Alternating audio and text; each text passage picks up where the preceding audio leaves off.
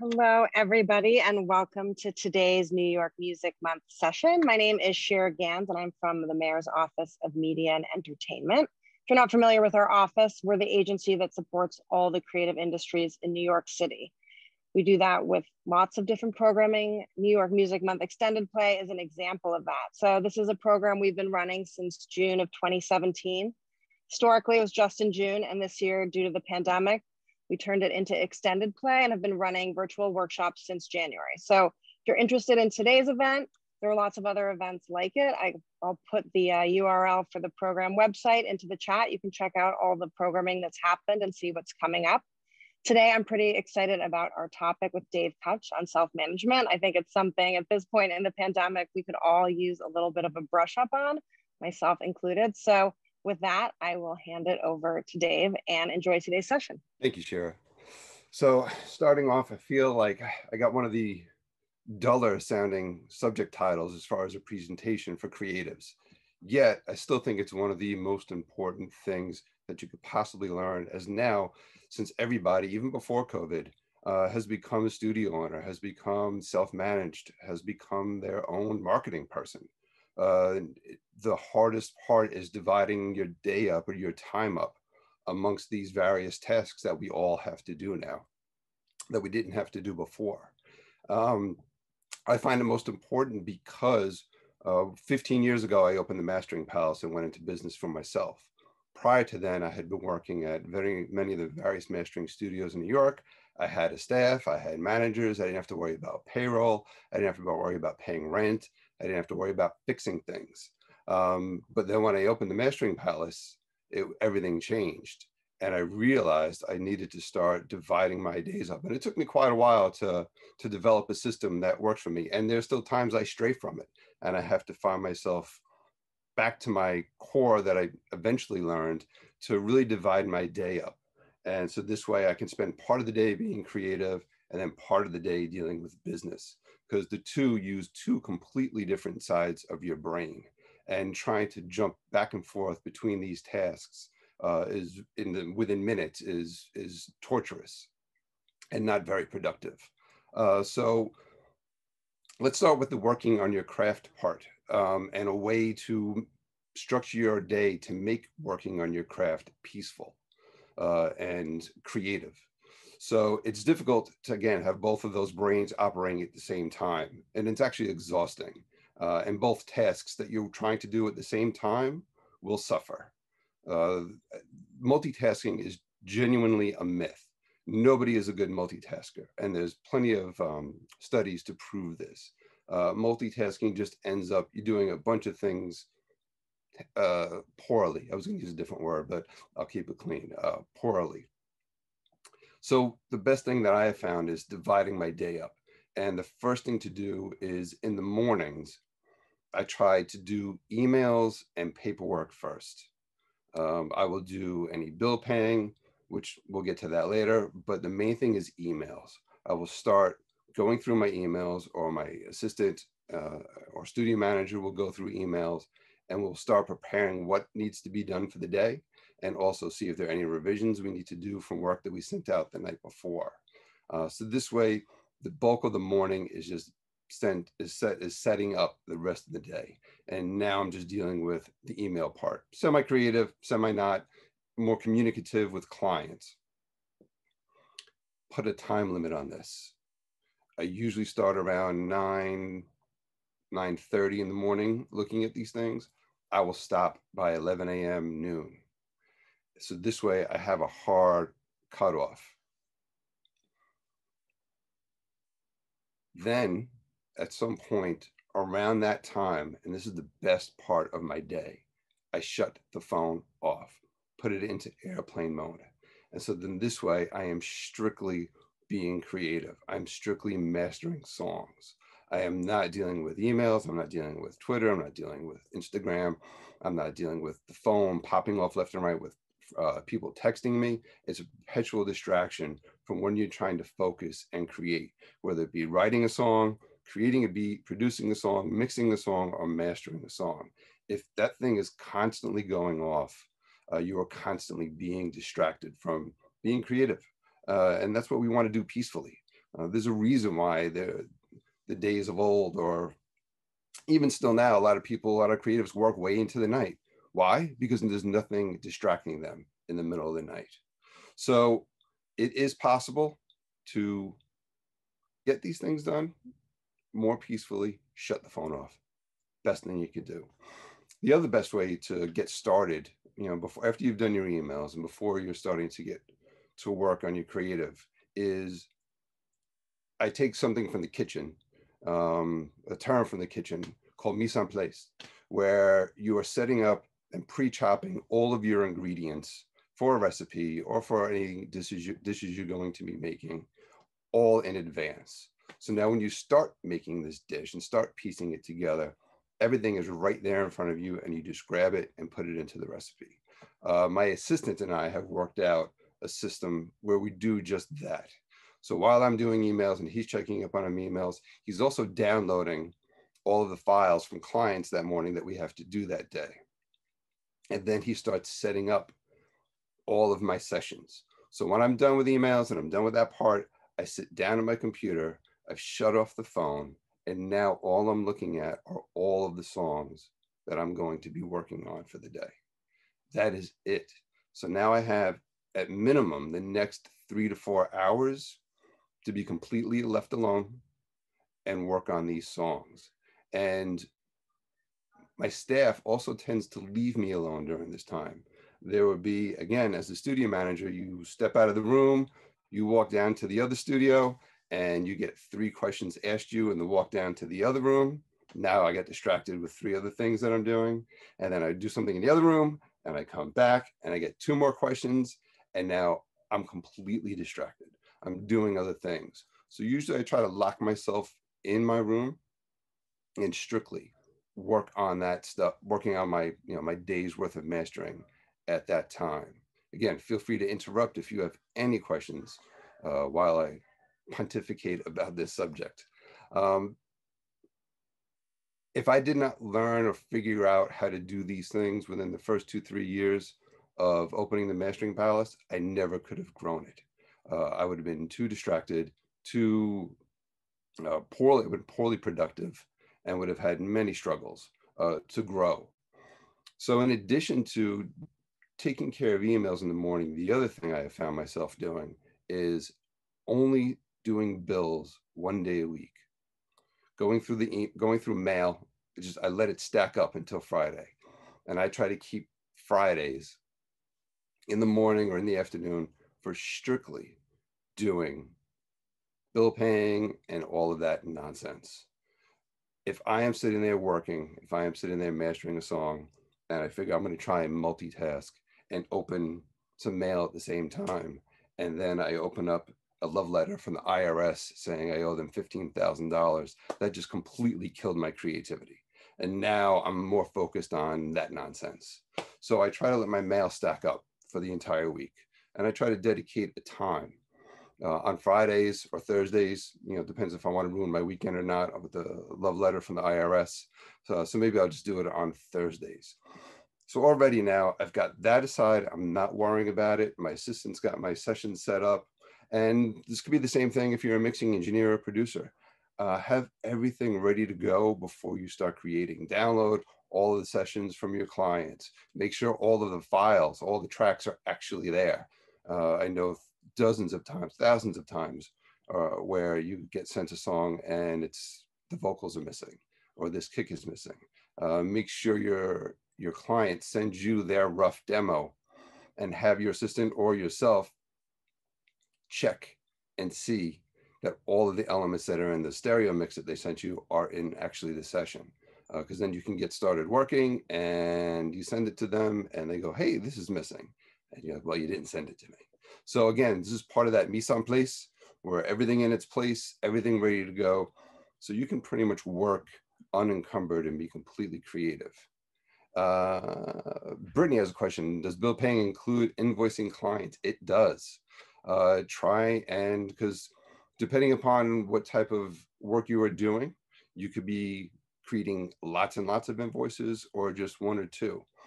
Best thing is at the end of the week, once a week, try and find a time to strictly just do that, doing your invoicing. That is a problem that I have totally struggled with. And actually, it was one of the reasons why I realized that I needed to start dividing up my day. Because when I first opened the Mastering Pals, I had to do everything at once. There was so much going on. It was a new world for me. And one of the things that I was terrible at, and sometimes I'm still bad at it. I just want to go in there and work on music. And I don't want to fill out my work orders. I just want to stay in that one brain. I want to stay in that one side of my brain. I want to stay creative. I don't want to sit there and start filling out the forms, adding everything up. But I also realized this is how I get paid. This is how I need to be able to pay the bills. This is how I want to be able to this is what I need to do to keep doing this for a living. And I started, instead of having a stack of work orders that I would have to fill out, and 3 weeks would go by before I filled out my work orders. And next thing you know, I have to dedicate 2 or 3 hours to go back and fill out all my work orders. Terrible. It was terrible. Just because I'm doing this presentation does not mean I'm perfect at all these things. But these are things that I've worked on. I want to share the things that have worked for me. In addition to that, I now would force myself to do it once a week, fill out all my work orders. And now I've tightened it up a little bit every 2 days. And every 2 days makes not only my life easier, but it also makes my studio manager's life much easier. So he can get the bills out faster and we can get paid faster. So anything paperwork related, invoicing, bill paying, bill collections, which is also not creative and nothing but frustrating. Try and save that for 1 hour a week. Put aside 1 hour a week to do those things. And depending upon your scale and your volume of work, you can make it 2 hours. Another way for you to time manage, and this is again stuff I've done for myself and for some of the mastering engineers that work for me. There was a phrase that an engineer said once. He goes, if you haven't figured out the sound in 15 minutes, either you had the sound 10 minutes ago or you don't know what you're doing. And right now, with Splice and so many sounds available, do not spend a half an hour looking for a kick drum while you're making a new beat or a song. Do not spend another half an hour on a snare drum. Find a good snare or find a good kick. Find the one that puts a smile on your face, and then leave it, and then continue, and then move on to the next one. As that song develops, as you are working, as you are creating it, you're going to hear what that song or what type of kick or snare drum or hi-hat, whatever the instrument may be, what type of sound that song, now that it's been developing, what it really wants to be. And then you can go and have a focused vision of what you're looking for. Then it's time to make that change. But again, give yourself no more than 5 to 10 minutes on clicking through snares, through kick drums and snares. Doom, doom, ding, doom, doom. It's exhausting, and it's also not creative. You're not writing the song then. You're just listening, and they all start to sound the same after about 10 minutes, at least to me anyway. So great. Also, after you shut your phone off around 3, 4, 5 o'clock, whatever window has worked for you, check your emails. Check and see if there's new work coming in. Check and see if there's any requests of changes for anything you may have done the day before. So this way now you can use that last 2, 3, 4 hours of your day to do those requests. But again, limit the email to about a half an hour for catching up, and then do the work. The other thing that you can do is put a note in your email signature that says, from these hours every day, my phone will be off and I will not be responding to emails. So this way your clients know that you're not ignoring them, you're not ducking them, that you're really just working on either their stuff or other client stuff with sole focus and attention. And yeah, that's a great thing. So then people actually will start to bother you less during that time. I have friends, mixing engineers, that do the same thing, and I avoid calling them during that window, because I know I'm probably just going to get their email or voicemail anyway. I don't even bother texting them. I wait until I know that their window is up. For Mike, yes, when did you know it was time to hire an assistant? There comes a point when you're a business owner or a mixing engineer or producer where you realize you could be more productive, or you realize where you're wasting time doing repetitive things where an assistant would be needed. where somebody that can set the things up for you. It also becomes a financial thing. Depending upon where you live, depending upon where you are, you can get an intern and start with a really good intern, or do a series of interns until you find one that's really good. There is that balance of when you are now regularly making enough money to be worth having the cost of an assistant. So you have to balance how much they will cost and how much more productive will you be, how much more will you make. It does become not just a luxury, it becomes one of those things that you have to account for. Again, the other part, using that business side of the brain rather than the creative side of the brain. And you just really have to, you'll know that time, you know, when you can't keep up with a client's requests. You know what, that's probably the default line. When you can't keep up and can't respond to your clients in a timely fashion, that's when you need an assistant. That's the best way to go. What are some of the reasons to open a formal business and build a brand such as the Mastering Palette instead of growing your own name alone? Is there a point in your career where you found one to have better prospects than the other? That's an excellent question. I specifically when I opened the Mastering Palace, I had decided to not call it Dave Kutch Mastering many years ago. Part of which was because I had read a lot of, when I knew I was going to build the Mastering Palace, I started reading books from CEOs. Actually, when I got into mastering and I started developing a client list, I started reading books outside of the music industry world. I started reading books from CEOs of just bigger businesses that I like. And I definitely suggest you all do the same. And you learn some of their ethoses. And one of them was never open a business for the most part under your own name, for two reasons. One, and especially in the mastering world, if you want other engineers to come, I always wanted to expand the Mastering Palace. I always wanted it to be more than just about me. And now for many years, I've had an incredible team of engineers that work out of the Mastering Palace. And I'm so glad to have them there. And I would not have been so easily able to bring them on board if they were working for a place called Dave Kutch Mastering, because then it's always about me and it's not about them. But if you start developing a brand, and I took the cachet, for many years, I focused on taking the cachet off of me and putting it on the Mastering Palace, making sure that when no matter what client called or whenever a record company called the Mastering Palace, that they would know that they would get impeccable, timely, efficient, organized service from us. And that I made sure I brought in engineers that did the same thing. I always want to make sure our reputation was that we'll always take care of whatever your needs are in a timely fashion. We will not tell you we're going to do something at a certain time and not do it. So I didn't bring in engineers that I thought would not be timely.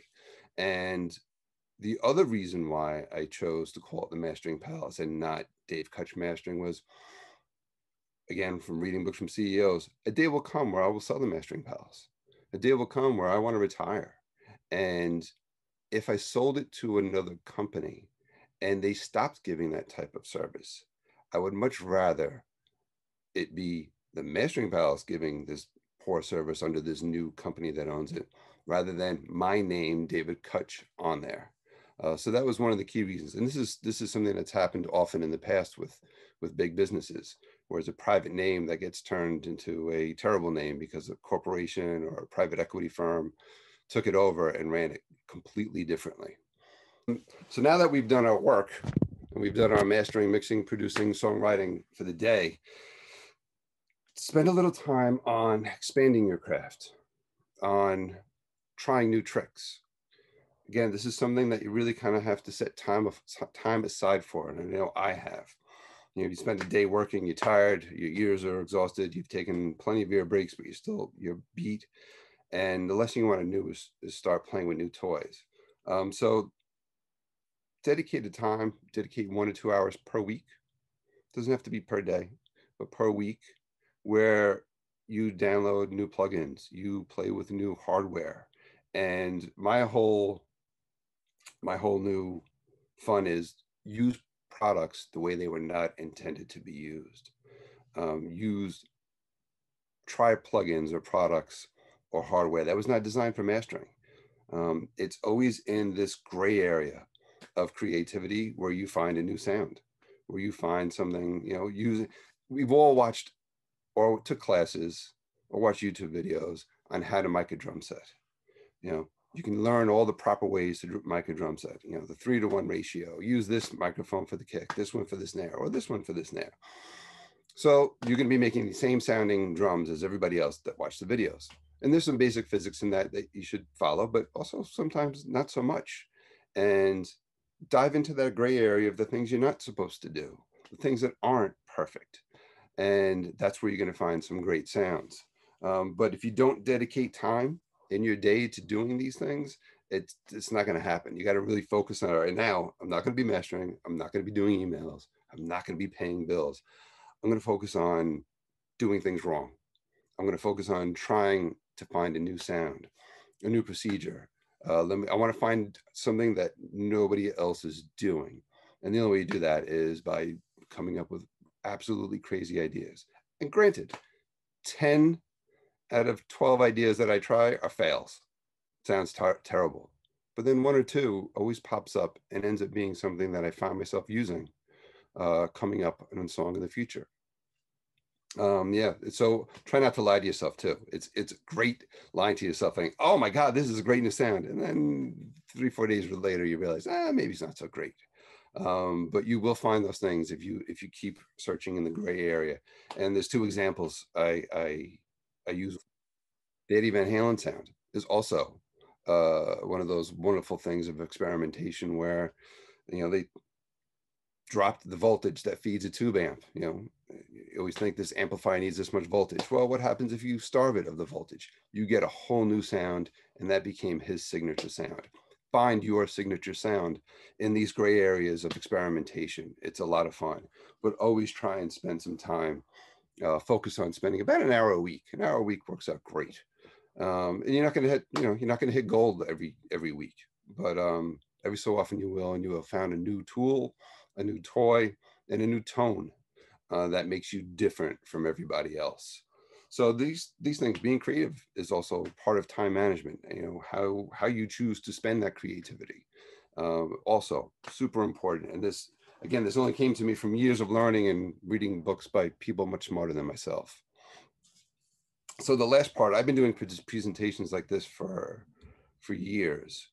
So the last part I call hustle.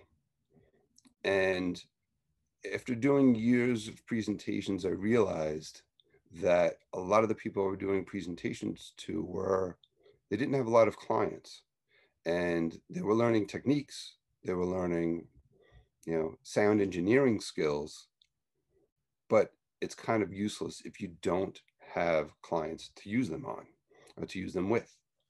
So I started saving the last section of my presentations to offer ideas on how to hustle and how to get new clients and maintain relationships with ones that your existing ones. And COVID has obviously made things a little bit more difficult. Thankfully, our world is reopening again. But the best thing to do is to meet people. If you've been emailing with a client, after 2 or 3 songs that you've worked on with them, make a point of going to dinner with them, meeting them for a drink. And if you are socially awkward, don't worry about it. We all are. Everybody in the creative industry is socially awkward. But the thing is that we have in common is we like making music, and we all share that part of that brain. So they're probably just as awkward as you. And as you do it, you will become a little bit less awkward. It's the best thing you can do for yourself. It's the best thing you can do to grow. I was awkward. Sometimes I'm still awkward. And if you can get past that, you can easily start to develop a nice regular line of communication or relationship with a client that maybe other people are not. And also be accepting of their awkwardness, because you want them to be accepted of yours as well. Be accepting of all of our differences. We all have the same goal of making great music. Got a question from Helen. Do you have any advice for those who are very new to music production? What are the best ways to grow and improve?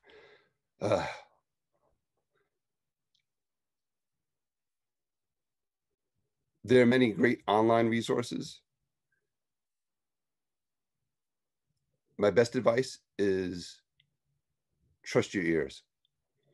Sorry, breaking the conversation we were speaking about before. Usually I do these things in person. It's easier to have somebody just jump up and yell, but now I'm reading a little side chat. So Helen asked, what advice do I have for somebody very new to music production? What are the best ways to grow and improve and mistakes to avoid? Trust your ears and just do exactly what we were just saying. You have to treat it like a job. I know we wanted to go into the music industry because we didn't want to have a job, but you know what? If you're successful in the music industry, you have a job. And the best songwriters and the most successful songwriters that I've known, they treat it like a job. They treat it like a Monday through Friday, wake up every morning, do a workout, and then at 10, 11 o'clock, go and meet their songwriter. And no matter what, sit there and work on music.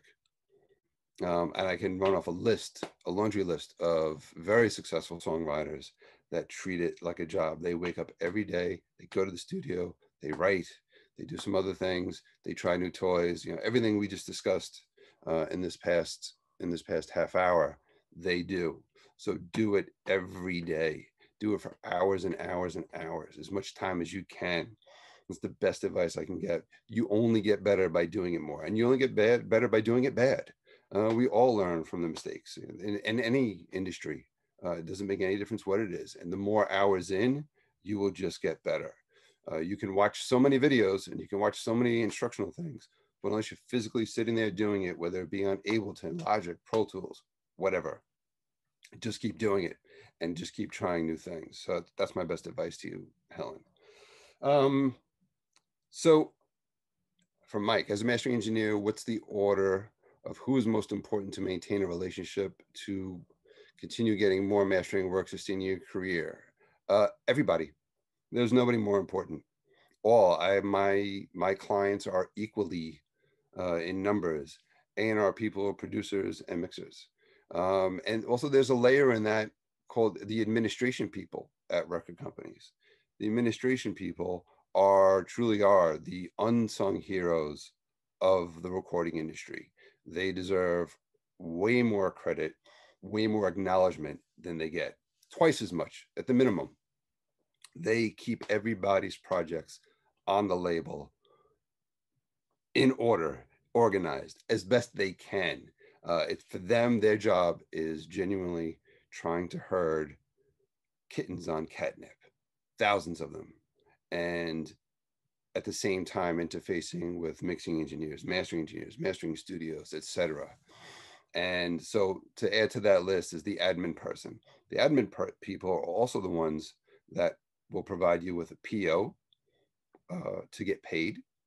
And they will help you when you send the invoice in and the corporate part of the department has not paid you. They will be the ones to fight to get you paid. So the administration persons at record labels, the A&R people, the producers, and the mixers, they're all important, and time should be spent equally with all of them.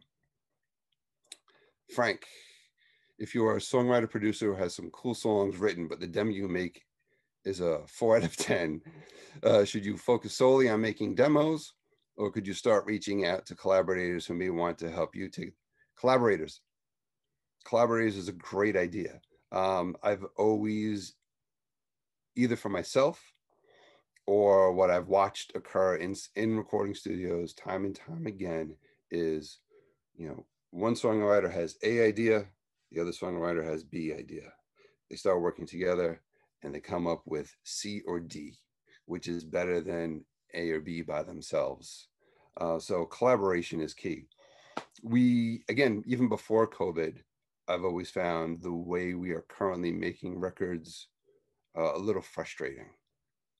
It could be better. Everything's better when everybody's in the same room. Any projects I've done where I was in the room at the same time as the mixing engineer and the artist and we were finishing it all together was always very enjoyable. And the end product worked out even better. Now everybody, there's a wonderful side being able to, everybody can work on different sides of the earth and work on the song together, which is a magical thing. It really is. But at the same time, I guarantee you, if you were in the room together at the same time, it would be a whole nother experience. And I think an even more productive one. I think you would come up with stuff you never would have thought of.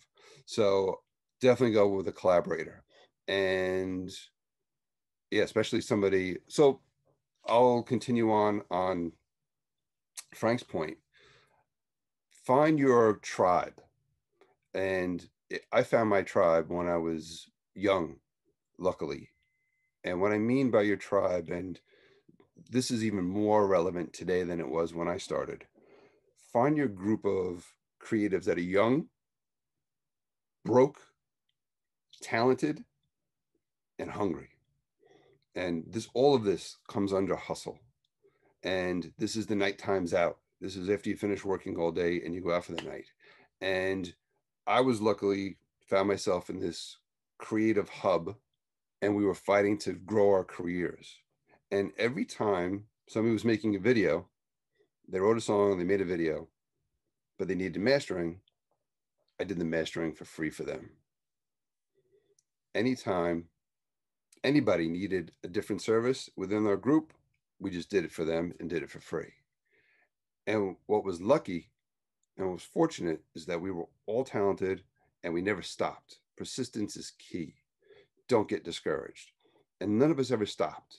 And slowly, as it grew, one of us would get a job that had a budget. Their new song had a budget because of the song that I did master them for free, and another friend of ours mixed for free. They got a budget for the next song. So they paid the mixing engineer, and then they paid me to do the mastering. And this just kept growing. And everybody has gone on to be very successful. I'm so happy for them now. And I'm so happy that I was accepted into this small group when we were very young. And it was essential to the speedy growth of my career. Essential. I look back on that all the time. Nowadays, this is even more important for young artists and producers. You can follow the Odd Future model. They're a group of collectives. Nowadays you can do full-on video production on your own, straight to the finish line. Develop your collective of people.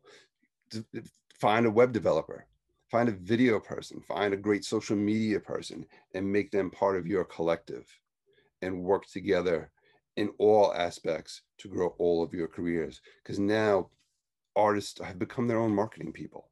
You cannot wait for a record company to sit there and make you a star. You have to do it on your own. And social media is not a skill that I have, that a lot of young artists have. They don't want to do it. Again, that's another part of the brain that you have to use. But sadly, it's become a necessary evil. But there are people who love it, and there are people who are good at it, and they know how to manipulate it. Bring them into your collective. It's super important. From Michael, how do you suggest approaching new clients, cold calling via social media? The social media thing works, and it doesn't work. We receive a lot of cold requests or people trying to send us their demo, and we kind of do not engage. So for some people it works, for some it doesn't. I would say social media would be great for finding your tribe, for trying your collective of individuals. You can go on their socials, see that they're a great photographer, and just, again, meet in person. You have to meet in person. Go and see creative things together. Go to concerts, go to museums, go to art galleries, do these things as a collective. It will inspire you all, and it will all bring you to the next level. So in answer to Michael's question, social media is good for meeting new people. It's not necessarily good for getting clients. Sometimes it works, sometimes it doesn't. Best thing to do is go out and meet people in person. It's the best way you can do it. Oh, and do stuff for free. There's no better way than to develop a new relationship than helping somebody out and doing it for free, and just with no strings attached. So the definition that I have for the word hustle is doing work, using your talent for anybody, an artist, an individual, a record label, for free, with no intentions of getting paid, or no intentions in the future of getting paid. Just do it. Nobody knows you. Nobody knows who you are. You're a brand new name. You have not given them a reason to start messing with you, to start using you for work. If you do it for free and they like it, now you're giving them a reason to consider messing with you, considering hiring you for the next job. Do stuff for free. Sometimes I still do stuff for free. If it's something that I hear is great, they don't have a lot of budget, but it's awesome and I want to work on it, I'll do it for them for free. It's giving them a taste. And then if it works out, you move forward. But doing stuff for free for potential new clients is the best thing you could possibly do. They've got nothing to lose and only something to gain. And you have to have the attitude that, yes, you might lose a little bit of time. You won't lose any immediate money. And you have to know that maybe it won't work out. But for every 10 times you do something for free, guaranteed 1 or 2 of them will work out and it will bring you up a notch, up a notch. I call it, it's like starting a snowman. You know, that beginning of rolling a snow on the ground and getting it bigger and bigger is exhausting in the beginning. It's exhausting for years. You know, it's a slow process. But then as that snowball becomes bigger, it rolls down the hill much easier. So as we've discussed, dividing these time, you know, dividing your days up in these 3 sections, as your career grows and as you get an assistant or, you know, get people working with you, the percentage of that day and how this day is divided up in those thirds changes. You know, sometimes you have to do a little bit less hustling and a little bit more focusing on the craft, or being creative, or paperwork, which is my nemesis. So these things adjust. You know, these are not finite things, but they are, those 3 things are the most important ways to get through your day. Let's see. On our website, we describe service of a 5-star hotel. Do you have assistants that help me with this level of service? I do. We do have that service, and you bring up a question that I was going to get to. So we have a tremendous client list, both of independent artists and major labels. And I'm very thankful for the success that the Mastering Palace has had and that I've had over these years, and the artists I get to work with, both independent and established. My only frustration is that now, because it's such a large list, I don't get to spend that much direct communication time with them. That's one of the things that saddens me, frustrates me, of the level of success that we've been very, very fortunate to have. I don't get to have one-on-one time with all these great people. I'm so fortunate to have met such and work with such great creators, that not only they're great at their art, but they're also awesome people. So we do try to show our appreciation of their loyalty to working with us. And we send out Christmas gifts every year. Also, this is part of Hustle. We send out gifts every year, and it's a long list. You know, we usually send out over 500 packages. Just the shipping alone is incredibly expensive. But it didn't start off that way. It started off small. And in the very first year I opened the Mastering Palace, I ordered tons of little plastic containers, and I sat there for a week making a special nut mixture that was like holiday flavored, and put a bow on it, wrapped it up, and sent it out. And, you know, granted, it wasn't 500, but it was about 100 at that time. And it was exhausting, and we did it, and my clients loved it. Again, it's just a small token of appreciation for working with them hiring us, and them also being loyal. So gift giving is great. It's just, we also have done USB charges with our branding on it. My best advice for gift giving, especially if you're doing a mass amount, is make sure I have a personal thing. I hate dust collectors. I hate giving something that's just going to sit on a desk. I like giving something that is useful, that they're going to use often. One year we did scarves. Scarves was one of the things that our clients enjoyed the most. And we, in addition to it being useful, we also made sure we had a variety of colors that covered men, women, in between, colors that can go in any direction. So this way, everybody, and we tried to match it up. We also tried to make sure if we were sending to one record company's office, we tried to make sure we didn't give two people the same color. So we had about 20, we had at least 20 different colors that we were sending out. So again, it takes time and effort to do these things right. And that's, again, that's the 5-star hotel service. It takes time, but it pays off. And it's, and again, we do it because we enjoy it. We we are very fortunate to work. We all pinch ourselves. Anybody that's working in the music industry and has made a career in the music industry, doesn't make any difference what level. If you are paying your bills in the music industry, you are very thankful, because when we first all started out, nobody ever thought we'd be able to do this, especially our parents. And then you find yourself where you are paying your bills with it, and you're just very thankful that it's here. You got in, and it continues. So we send those gifts out with smiles on our faces all the time. From Michael, since it can be difficult to approach labels to get into their mastering engineering Rolodex, how would you try to develop a relationship at labels?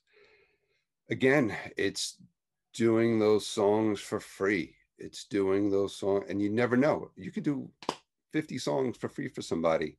And this isn't even at the label. This is just an independent. And you need one of those songs to become a hit. And when I was young, I mastered, I had relationships at the major record labels. I knew the people, but they weren't hiring me. I was still assisting somebody. And then one day I had an opportunity to master Stankonia from Outkast. And that album was a hit immediately. The 2 huge singles, and then the album was a hit as well. And that gave me my calling card at the major record labels. So, and I was shameless about it. When I was, again, out at places, meeting people, being introduced to people from friends, from my tribe, from my little collective. If they asked me, oh, what have you worked on? Stankonia.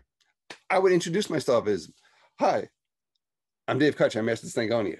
I was shameless about trying to, it's the worst thing to do as an adult, but when you're young and that's the only thing that you have as a calling card, I was shameless about it. When I look back, I wouldn't change it.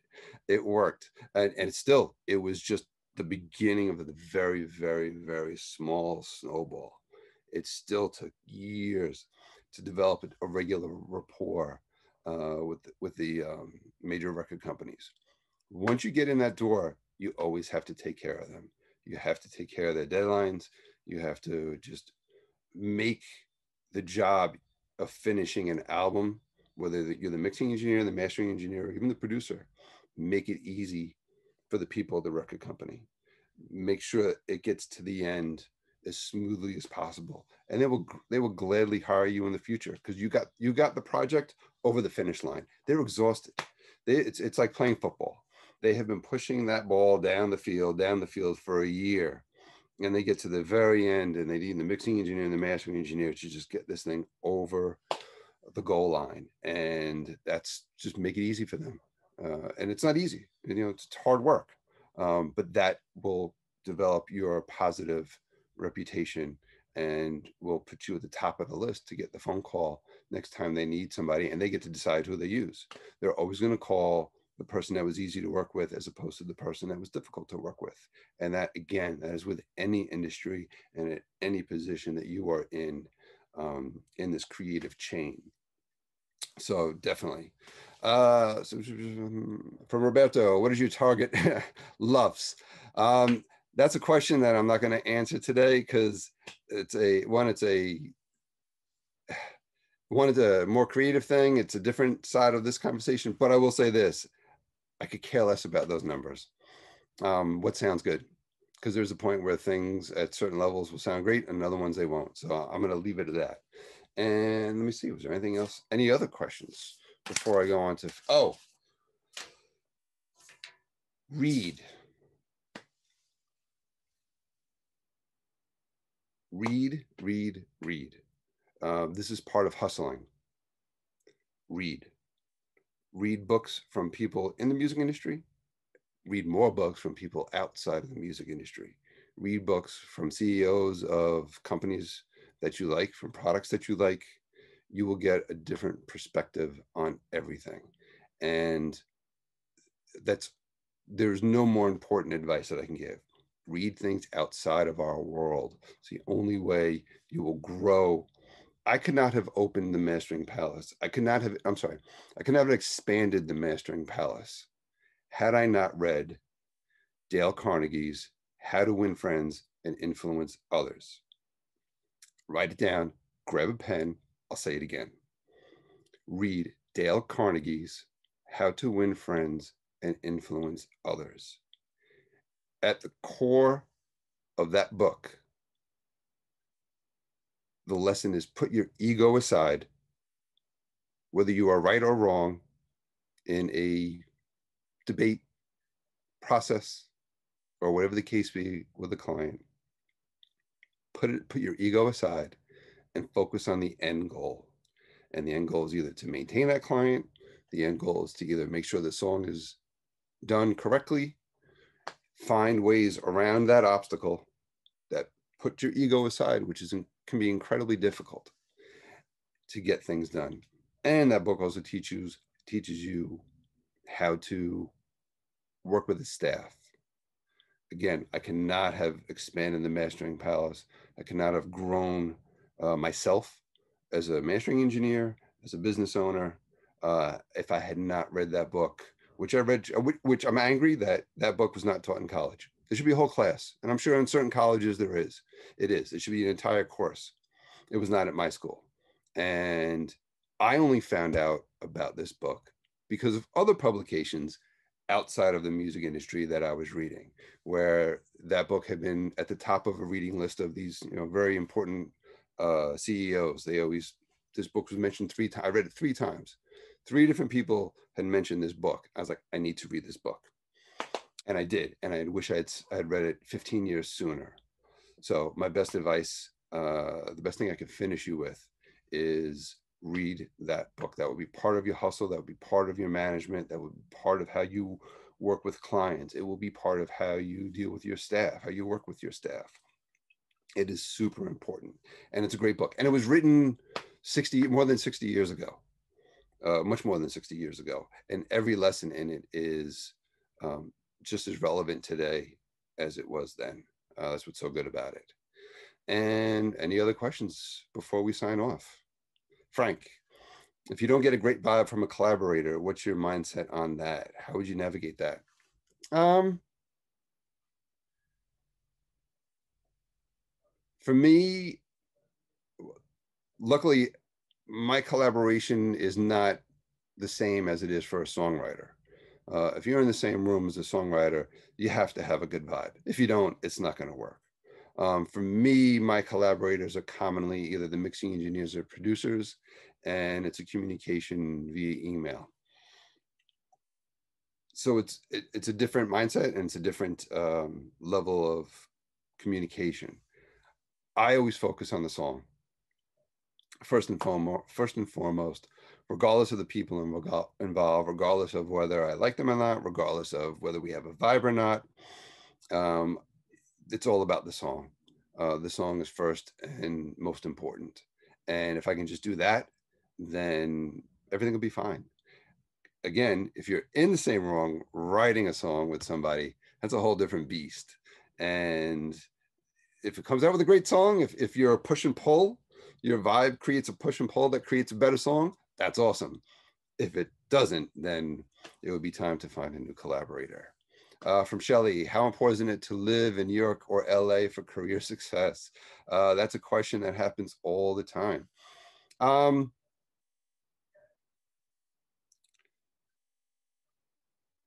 It's less important than it used to be, but it is still important. South Florida has become a new hub, especially if you're working in the Latin American market. So that Miami, you know, the Fort Lauderdale down to Miami, there are great studios. That has become a new market. Nashville has always been a great market. You don't have to be in those areas, but you do need to be in areas where there are other people of your same mindset, whether if you're a songwriter. If you're a songwriter, you can be anywhere if you're around other songwriters. If you are brand new, it is definitely helpful to be in New York, LA, Nashville, Miami.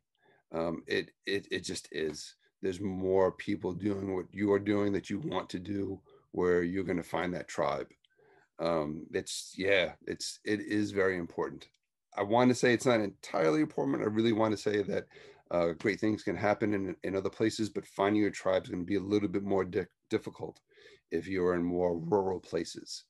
So yeah, even Vegas, there's a creative community in Vegas as well. If there are additional questions, we can remain on for another 5 days. Thank you, vocalist out.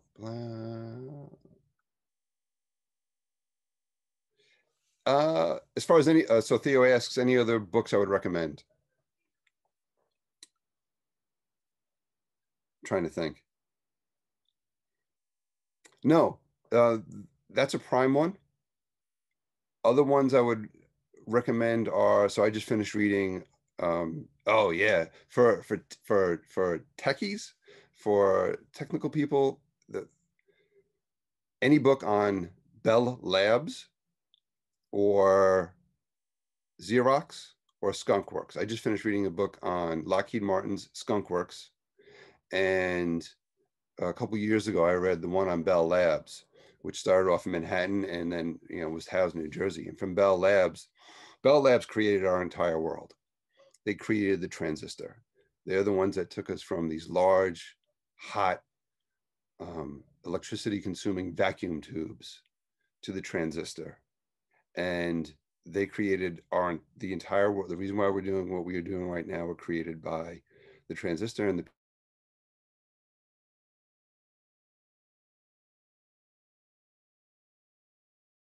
for all of us.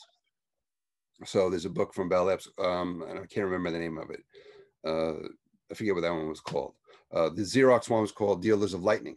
People in Xerox PARC, PARC, they created, obviously the best printers, but then they also created the ARPANET, which was the first thing to the internet, and then the first interconnected office.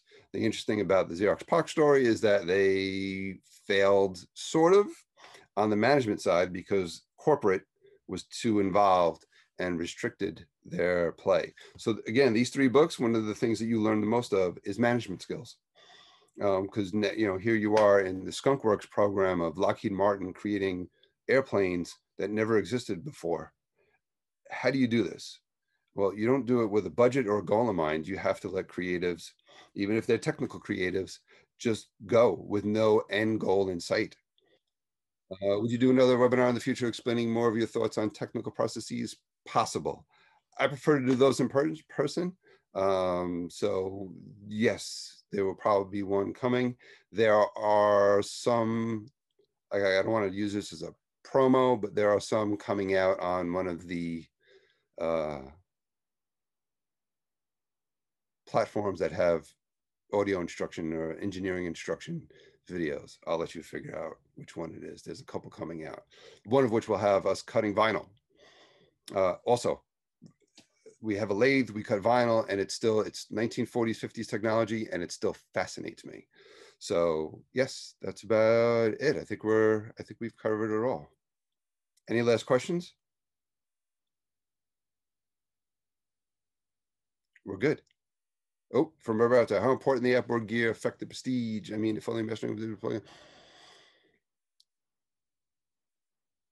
outboard gear is, everything is how you use it. Everything is how you use it, Roberto. Outboard gear is not necessary. It is far from it. There are times where, I work both. And the majority of the reasons why I would work strictly in the box is because stuff comes so loud And so there's a very, very narrow margin of gain that I have to work with. By the time I go through D to A converters and D to D converters, sound changes. And it sound changes to a point where the mixing engineer or the artist doesn't like it. So for that point, it stays in the box. And now there are so many more tricks you can do with plugins than you ever could do with analog gear. And the plugins also sound. They've emulated sounds from some of my hardware gear miraculously. So it's not super important. If you're tracking with microphones, very important. Just get some good quality microphones and some good mic pre's. The mic pre's are more important than the microphones. They're incredible microphones at fair prices from Audio-Technica. They make great fair priced microphones. Good mic pre, good compressor, outboard compressor, and you're good to go. And that's it.